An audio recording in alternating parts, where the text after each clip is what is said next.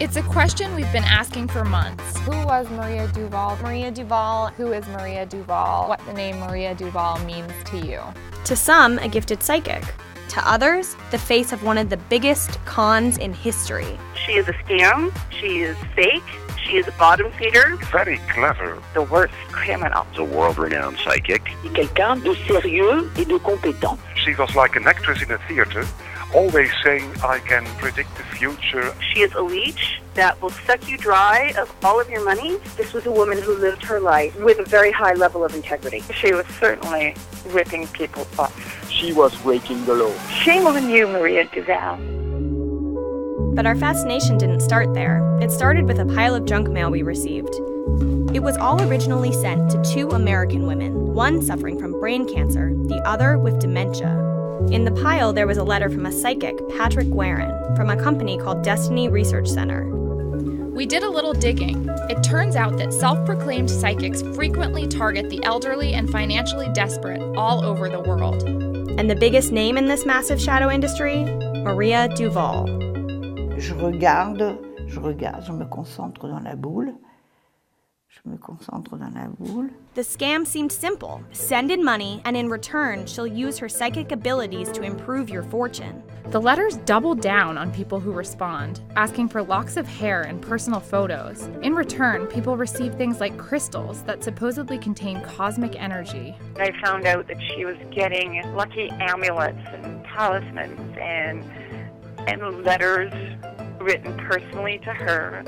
She would send him these little trinkets and it would bring him wealth and money. All of the various ritualistic tasks that you thought were personally going to get to Maria Duval herself would be thrown in the garbage.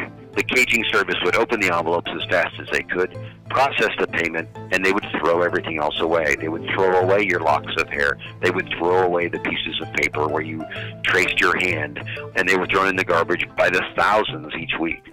At first, it appeared to be a pretty unsophisticated scheme, but its scale is massive. In the US and Canada alone, it allegedly raked in over $200 million from nearly 1.5 million people. I see people here in my country who had paid more than 2,000 euro to receive nothing. My father was responding to junk mail of hers, sending her money. It was close to 400, if not more.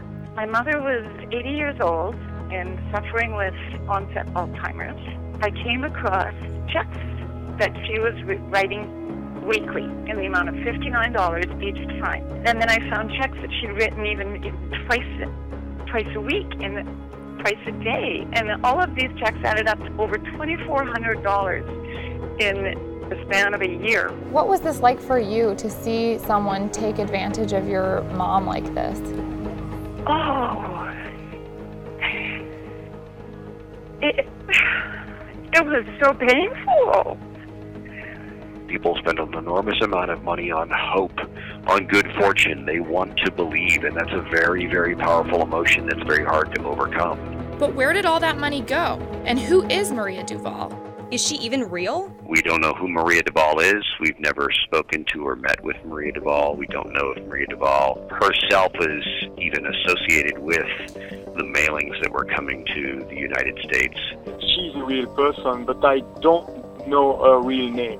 I don't think she's real, and I think that they just took this stock photo and put a name on it. This was a woman who is real. I think she's still living in the south of France. Blonde, pas très grande. An old lady. Early 80s. An older French woman with platinum blonde hair and icy eyeshadow did a stint of TV and YouTube appearances claiming to be the clairvoyant. Vous m'avez posé la question, comment peut-on avoir ce don? Je suis très contente de moi. Ça fait 50 ans que je travaille. Ça fait 50 ans que nous avons la plupart des témoignages de satisfaction. For decades, international law enforcement agencies have tried to track her down. No one has succeeded. The list of victims still grows as they're scammed out of millions of dollars every year. J'estime que je suis un ange. J'ai dédié ma vie à aider les autres. Is she a con artist, or is someone else pulling the strings? We are determined to find out.